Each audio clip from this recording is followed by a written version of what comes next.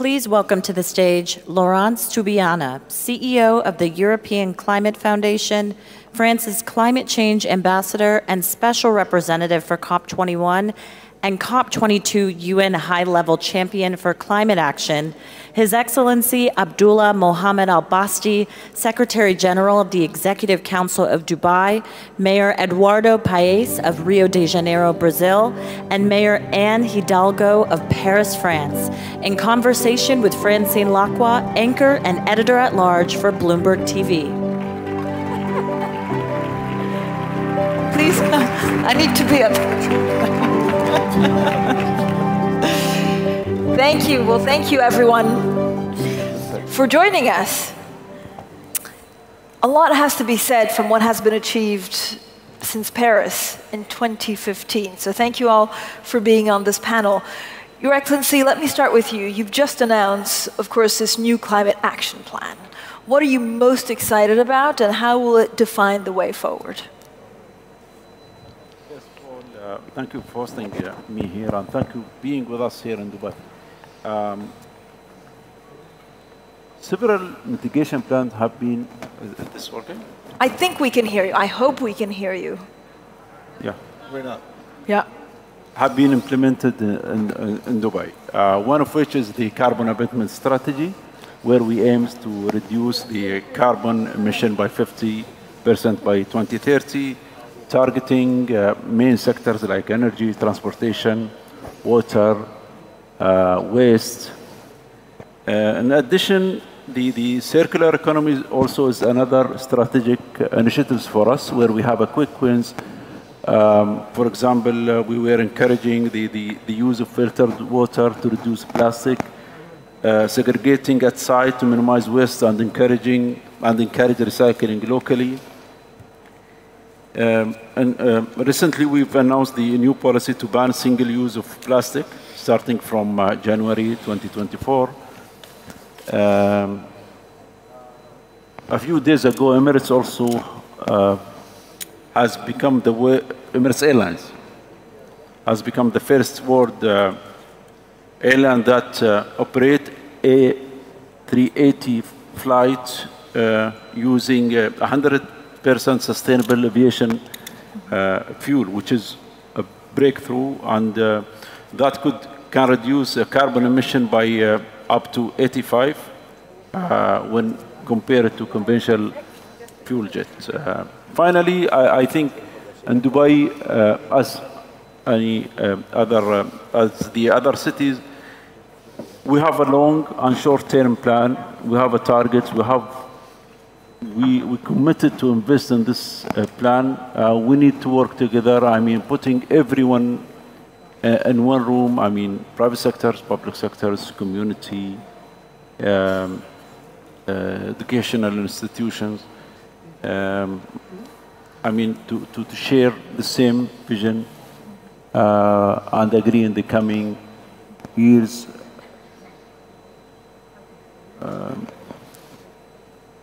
I think that's what we have, and we do believe also, as I mentioned maybe before the panel,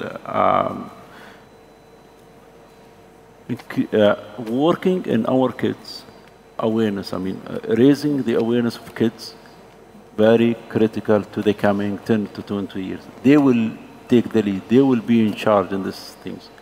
So we have to work from the beginning of their life to increase their awareness and issues that related to the climate change and environment. Thank you so much, and thank you also, of course, to being host. Mayor Hidalgo, I mean, sometimes we're frustrated with progress on how it's slow, but if we cast ourselves back, since the Climate Summit for Local Leaders in 2015, which you hosted in Paris, at the time, 100 local and regional governments had committed to these ambitious 2030 targets. Today, more than 1,000 of them. So what do you credit that success to?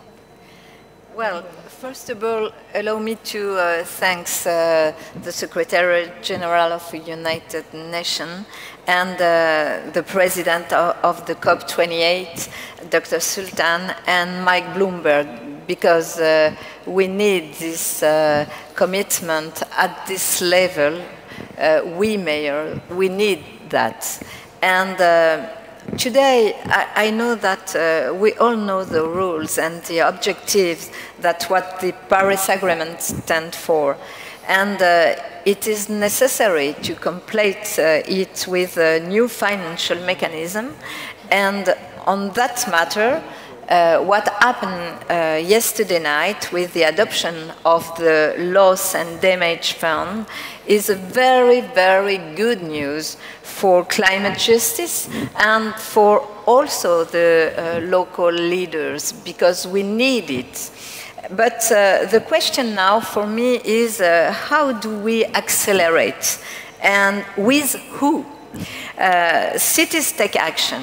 We know that, and my sisters, mayors, before you're fantastic, fantastic women and leaders, say that before. And since 2015, and we do a lot, we did a lot. We have worked, we transform ourselves. Just look at the result of all the cities of the C40 network. In Paris, for example, we've reduced our carbon footprint by 36% in 20 years. And we continue, but how? In Paris, for example, we accelerate to phase out of fossil fuels by reducing our needs, of course, thanks to energy sobriety. We aim also for 100% renewable energies by developing in Paris also new facilities such as solar, geothermal, heat recovery also. We are launching a massive environmental conversion of our building, because we are a very old cities, and it is simply crucial to launch this program. And we will go also on reducing greenhouse gases emission and air pollution.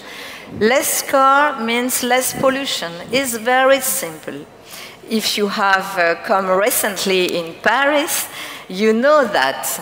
And it's a real revolution, but a very peaceful revolution, because the revolution we want is very peaceful. The environmental issues and the social issues are managing together, and it is also a problem in our democracies. Without cities, Paris Agreement achievement is impossible. It's true. We need to say that. That is why they must be part of the global climate governance. Also in Europe, Europe is very committed, and thanks to the commissioner before, is very committed in the climate change and to help the government, and it's very committed. But today, we don't know tomorrow what happened. And in Europe, we can strongly support the European values and institutions. In a time when democracy is in danger and our cities are at the forefront against populism. And let me just tell you what is doing today the Spanish presidency in Europe. She's working alongside with the city of Barcelona. I know that my colleague from Barcelona is here in this room, but also with Milan and Paris on creating a city committee, because we need to be part of the European governance. I think it's very important if we want to achieve the Paris Agreement target, we need to have the cities inside the room. What happened this morning and today with the delegation of 12 mayors at the opening of the COP is a major step. And I want one more thanks the presidency of the COP28 and Mike Bloomberg. And I can say to all my colleagues, because I think we share that, from now on, let's make sure mayors remain in the room. Thank you, my friends. Thank you. Thank you so much, Mayor. Laurence, in 2015, you were really one of the key instrumental architects of the Paris Agreement. What do you think is needed now to go forward with the ambitions?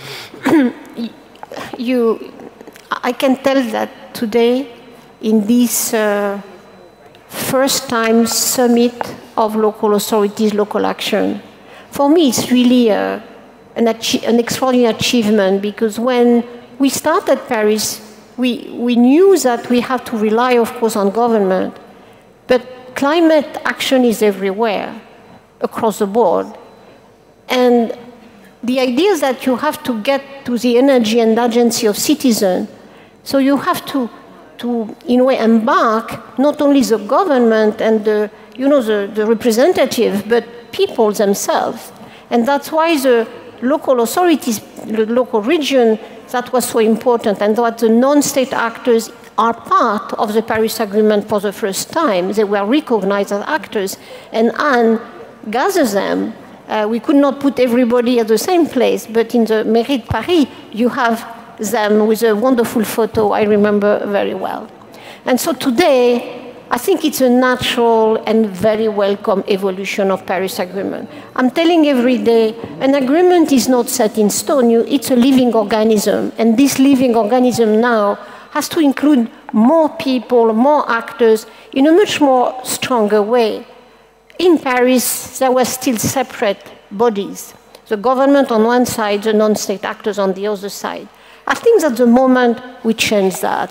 And that's why I'm so happy to be here, to have seen Michael Bloomberg and the president of the COP, together with Antonio Guterres, with the same line saying, we have to move this forward. And what? Because what? When Paris Agreement was set, we knew that I am in this climate thing since 30 years almost, which is really too long. But you see that you will have and face highs and lows in national politics. That's evident. So there, the local authorities, the citizen, are the force that can keep the things going. Just remember, when President Trump decided to withdraw from Paris Agreement, that was a wonderful relief to see that states, regions, cities say, no, we are still in. It was a wonderful innovation in governance to say, no, even if the federal government can decide, we don't go in the same line. We want to pursue the Paris objective. And this is saving the multilateral process in reality. The diplomacy of cities and regions, that's super important. So in my view, at that stage, what is needed, and that's why I really recognize this wonderful initiative of Trump, and the beautiful name, by the way, very, very sort of funny, but light, but at the same time energetic name, that we have to have now for the next round. And we are in a very crucial moment, the global stocktake. We look what we have done and we look forward now. And by COP30, we'll have to design the travel, to design the roadmap, to deliver the objective of Paris even more, because we know we are lagging behind. So that's why we need the cities and the region, together with the government, to be accountable of this promise made in Paris. And that's why I think in this new cycle, and I see now a number of governments are now ready to come back with their cities and region and cities and to commit together. And in a way to be accountable to each other. That's why then the national policies has to offer the space, the support for the local authorities, including on finance, including on governance, including on the capacity to decide and really implement the roadmaps that the citizen would have decided. And that's my final word. You cannot do that enormous transformation that we are aiming at without citizens deciding and shaping the future. You cannot have top-down decision. It will not work. You will have resistance, backlash. And why? Because there is an element, and Claudia said that very well earlier. You need the equality element embedded in the climate action. If not, we'll never get there. So that's why I'm relying on all of you to do that, and that's why I'm very happy today. Thank you so much. Mayor Paes, so you're president of the FNP, which is the largest network of mayors in Brazil. So how do you work with the federal government? And also, how do you get ready for COP30, which will be in Brazil? I mean, first, it's an amazing honor to be here. I just want to say, Claudia, that I felt completely happy and proud to be, surrounded by women mayors. So it's women empowered a lot. So it's a great honor. Let me say, I mean, I always, when I'm in a meeting like that, I cannot forget when we were in Paris 8 years ago. And this shows a little bit. I was chair of C40. Hidalgo was the mayor, that was still the mayor, but was the mayor by that time, hosting us in Paris. And I cannot forget to say that we are talking about something that happened 8 years ago. And by the time there was a request by the organizations of mayors, C40s was one of these organizations, that we should be part formally of the COPs that were delivered right after that. And I mean, every time I see national governments talking about climate change, they say, this is urgent. We need to deliver it now. So I think I'm grateful for the opportunity. I'm grateful to be here speaking in the official zone of COP28, but I think it took too long. I mean, we're talking about 8 years. So the main issue here, and I'm going to get to the FNP, the networks of Brazilian mayors, but we need to understand that the main issue that we're discussing, how can we finance these changes? I mean, everyone that came before me said, come on, we need money. By the end of the day, we have a saying in Brazil that says, poetry is money. I mean, by the end of the day, I'm not saying you did amazing poetry, but we mayors need money. We need the money to get things done. When you look at Brazil, which is maybe the country that's suffering most from climate change, we need money now for adaptation.